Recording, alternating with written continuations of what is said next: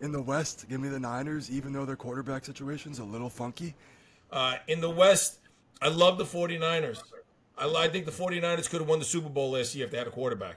You know, when you start putting everybody and anybody, like the water boy came in to play quarterback. It was ridiculous in the playoffs. When you go through 3, 4 quarterbacks and you got a running back under center, it was a sin. That game was a sin to watch. That was unfair. That team is stocked. They got really good defense. They got, I mean, if you believe in Purdy, and I do, they got a dynamite offense with all kinds of weapons. San Francisco wins the division. The West, it feels weird right not to pick anyone else in the Niners. So I am going the Niners, but I'm a little worried about the quarterback, and I think that was the wrong move trading Lance. I don't agree with that. I think that was too soon.